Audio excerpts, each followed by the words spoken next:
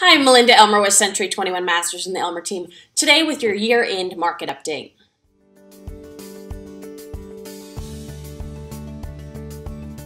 Hi, I'm Melinda Elmer with Century 21 Masters. Thank you so much for watching my video blog today.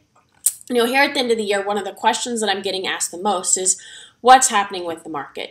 And in reality, we are ending a strong 8-year upward trending cycle.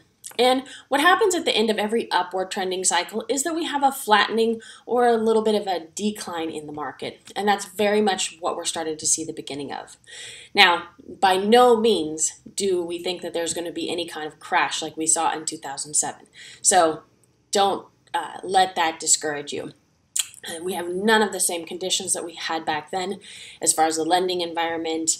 New home construction, especially here in Southern California, has slowed dramatically from previous years. So we don't have the flood of new inventory either here in this area. Just to give you some basic information about what's happening here in our local multiple listing service, our average sales price back in May was pretty much where we peaked out. Our average sales price was at $771 for the entire multiple listing service. And now it's currently sitting around $733. So that's an average of 5% drop in prices. Now, some areas have seen greater drops and some areas have really not seen a drop at all. So it really will depend on the specific area what you're looking at. And some of that is a seasonal adjustment as well. So we're kind of hit with a double whammy that we've got an end of year slowdown plus the end of a market cycle. Now our active listings last year, to give you some comparison, at the end of the year 2017, we had 46,631 homes on the market. Now we've seen a slight uptick in that because just in November of last month, we had 63,596 homes on the market. So a little bit of an increase, and that's not even December yet. So we will see that increase this month. Our pending sales last December in 2017 was 14,215.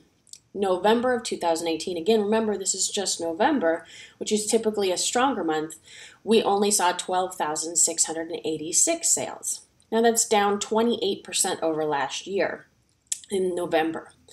And our closed sales, December of 2017, we saw 19,058 sales. And November alone, we only saw 17,253. So that's down 11% over the last year. So again, some slight changes here, but over time they will add up. Our average days of market right now is 43 days. Now that's up quite a bit as well. Last year we were looking at about 23 days on the market. Now our average sales price to list price, and this is what's very interesting, is still 99%. So if you list your home at the correct price, in general, you will get within 1% of your list price. So I know a lot of people are very nervous that they're going to get big lowball offers or something like that, but if your home is priced correctly, you are generally going to get very close to that price.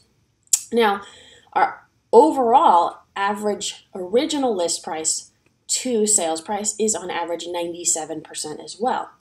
So the real key to note is that if a home is not priced correctly, it's probably not going to get a lot of showings and it's probably not going to get a lot of offers. But if it is priced correctly, you're going to see offers, and the market is really going to dictate this. So really what this means is that we're moving into a normal market. So the listing inventory is growing, which means buyers have choices. And when that happens, prices go flat or decline, which is what we've been seeing. We're in a normal market, and that motivated sellers will price their homes competitively to get their homes sold, or they offer incentives to help bring buyers as well.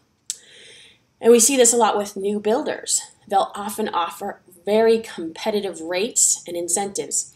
In fact, here in downtown Long Beach right now, there is a new construction project and they're offering interest rates at 2% for some brand new townhomes. So there's some really great incentives for those new construction projects. It makes it tough though for the regular home sellers to beat those.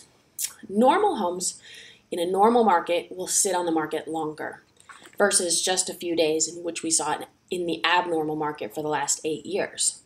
It does take a very skilled agent and pricing it correctly to get it sold. In a normal market, interest rates have been a factor for both buyers and sellers. So again, we've seen this with the rising interest rates over the last year. In a normal market versus an abnormal market, there's less profit appreciation. We've been really lucky here in Southern California for the last 10 years and seen 9, 10, 12% appreciation every year depending on the area. So that's slowed a little bit and become more normal, which is 3 to 5% appreciation per year. And lastly, to summarize, it's really just that we are moving into a more normal market, more balanced market. We're not yet in a buyer's market. Our inventory has not grown that significantly, but buyers definitely have more choices, so they have more options. So if you know someone who wants to take advantage of the market right now, let me know. We are here to help throughout the holidays, and we want to wish you and your family a very happy holidays and all the best as we go into 2019. Thank you so much for watching, and please feel free to forward and share this with your friends.